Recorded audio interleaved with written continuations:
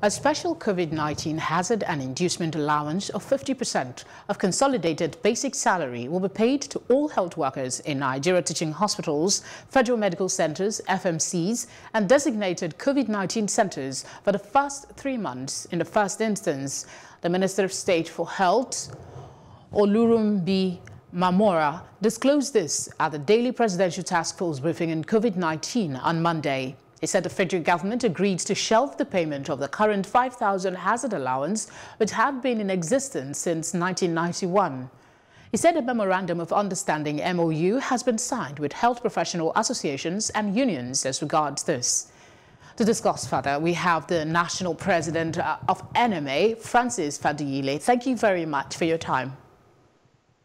Thank you very much. It's my pleasure being here. Did this development come as a surprise to you? Well, I think we have to appreciate the federal government for being able to take the bold step of ensuring that the proper inducements are given to its workforce during this time of COVID-19 pandemic.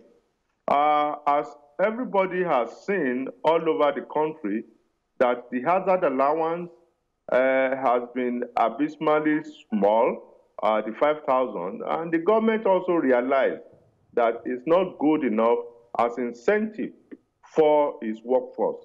And that is what brought up the discussion.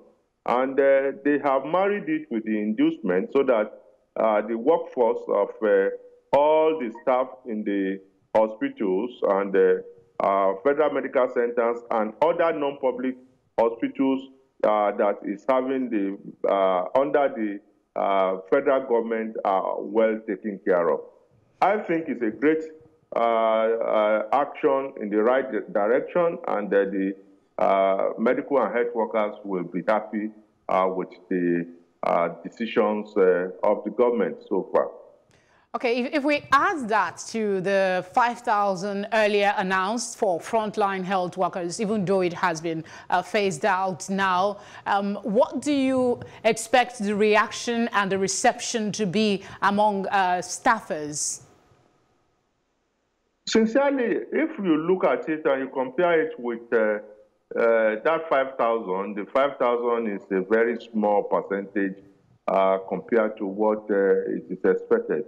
What we have just signed the MOU with. It is a very large jump from the 5,000, and it's good enough for us to have all the frontline workers to be in a good spirit to face this current situation.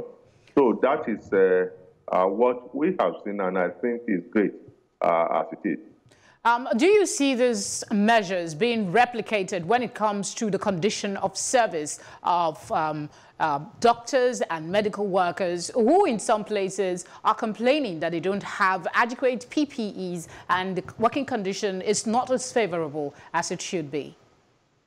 One of the items that we signed the MOU is for the government is when we stress to the government that the PPEs need to be sent to all hospital outlets all over the country. Initially, they have this view that the PPE should be given majorly to the isolation and treatment centers, but later we let them know that all the cases in which we have had health workers contracting the disease are from outside the isolation and treatment centers. And that is what made the redefinition of frontline workers to be every health workers wherever you are working, because any patient is a potential COVID-19 patient. So the government had promised that the redistribution of the PPE will go to all health outlets all over the country.